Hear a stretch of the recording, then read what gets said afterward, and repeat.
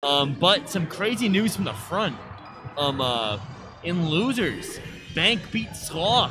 Oh, damn. Yeah. Let's go, Bank. So Bank guaranteed 5th place. Oh. Yeah, And huge W. The man's been way more on a music grind recently than Melee grind. Yeah, but he's not been showing up much at all. But definitely a solid Marth player. Yeah. But, you know, we'll talk more about him at another time. I think his best performance to date.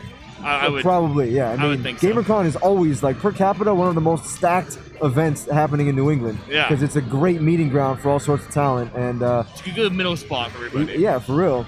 So this is a matchup that probably everyone knows Icy's like a lot. Now, after the banning of wobbling, it's, you know, it might not love it as much, but it hasn't even changed that much. Like, Sopo still himself has a pretty good chain grab on Sheik and can work a nasty punish by himself without Nana. And even if you have Nana but you're near the ledge, you can work the handoffs and stuff. There's still plenty in the pocket, in the toolkit for Icy's against Sheik. And I really don't. I mean, I get that, like, this has been one of those, like, long-standing, like, yeah, Icy's gonna fuck up Sheik, yeah. But, like, I really do think the Sheiks have been leveling up so much recently, and, like, with good platform movement and edge guards, like, you can get rid of Ice Climber, you can get rid of the climbers just as quickly as if you were Captain Falcon or Falco. Like, you have the tools. It's just about being way more patient and just sharking correctly.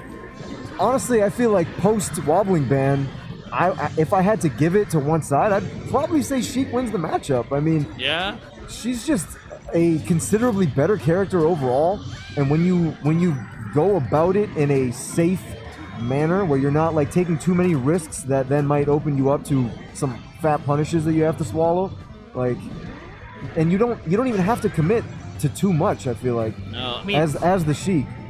The thing is that the journey of an Ice Climbers player is someone who's like, you know those levels in every video game that you just hate the most, and you have to escort someone, and there's dumb AI, and they always keep dying and messing it up and shooting people and starting fights, and it sucks? That's what you have to do. But SluG uses her so well. So, like I was saying, the handoffs are still legal. You know, there are ways within the currently legal framework to effectively wobble your opponent. It's harder, and it's RNG based, literally. But it's still there, dude. Like, even right here, so you want to do certain DI so that if they are going on reaction, it's going to force a dash forward to get the regrab.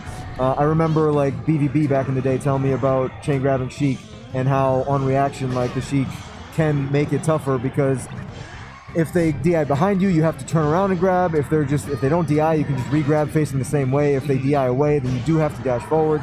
So there's little stuff like that. And because he can't just raw wobble, we were seeing the down throw into re-grab a few times. And then I think it was maybe after like the third one that JFlex DI'd away. And it's just you want to make it as hard as possible for the opponent, right? So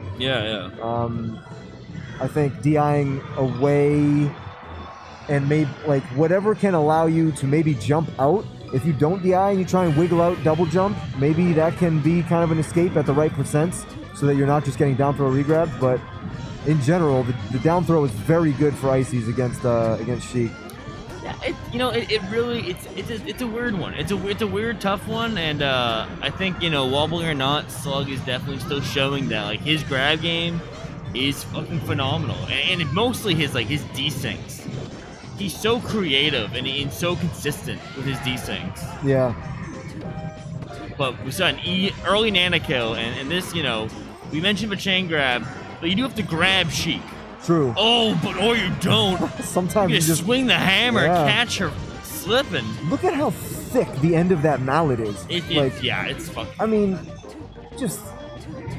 It's really huge, and it's fast. It is fast. They have some fast. Down smash, forward smash. Those are fast, strong moves. For real.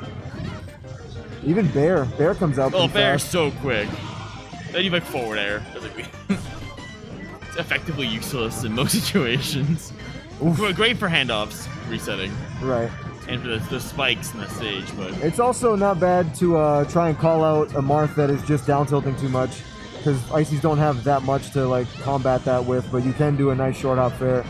And maybe there's other similar like RPS sorts of situations where they can make it work against, I don't know, maybe not Sheik so much, but my brother's opinion on the Icy's fair and Donkey Kong's fair is that, like, yeah, it's a little slow, but like it's just like Marth's fair. It's just more powerful, slow Marth fair. It's like, yeah, I mean, I guess. dude, I miss your brother, man. that's great. One of the greatest minds of Melee. Absolutely. Okay. Let's see. Oh, I love it. See that down air is so cute. It's another option. And the icicle.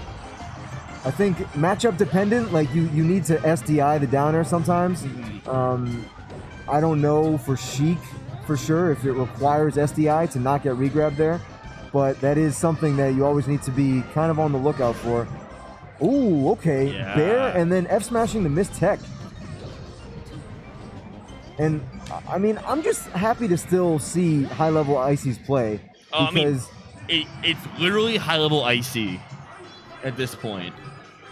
Like the SluG is the guy. Is there really that short of a list with regard to like top 100 level, I guess? As far as like consistent playing and showing up, like I know Army was playing for the Summit spot, and Shootout was also there, but there really isn't much footage. And when people talk Icy's nowadays, they really are talking about SluG. Okay, wow, all right, that's good to know. It's actually, this tournament's really cool because we have 3 of the like best players at their character. I mean, obviously Toussaint's got H-Box, but like Toussaint is up there for Puff. Absolutely. Swooper is 100% up there for Samus. Absolutely. And SluG's up there for Icy's. Yeah. It's a weird little, and you know what? In a way, it is such a New England group of characters. Yeah. Like, for real. All we're missing is a crazy good Peach or something. Yeah. But yeah, I like it. It's a good group. But SluG is kind of going to town on JFlex.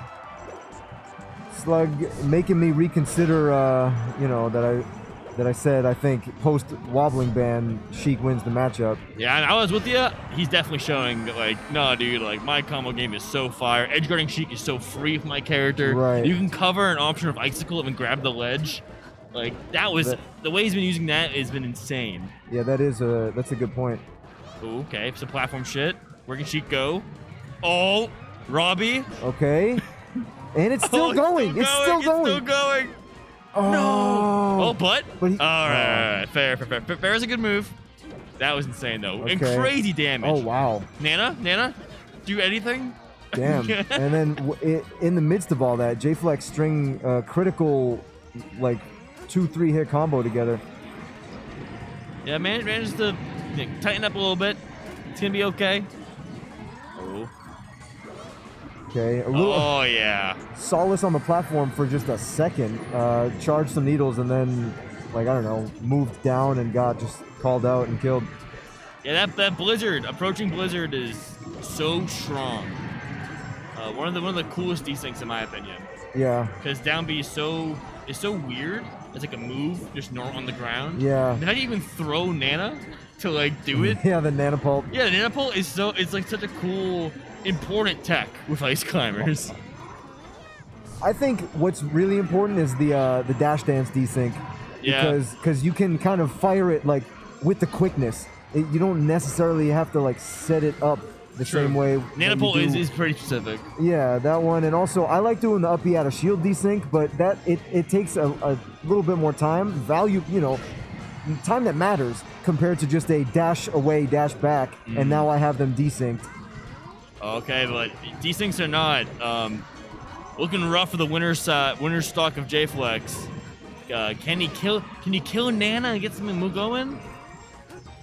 But even if you do, he's so poke can just grab you and down throw you. And he's been like careful the way he's moving around. He's using the platforms. He's not like on the ground too much. But even despite that, he's still just kind of only winning neutral. It feels like about as much as SluG has been. Although this has been a nice little run for JFlex.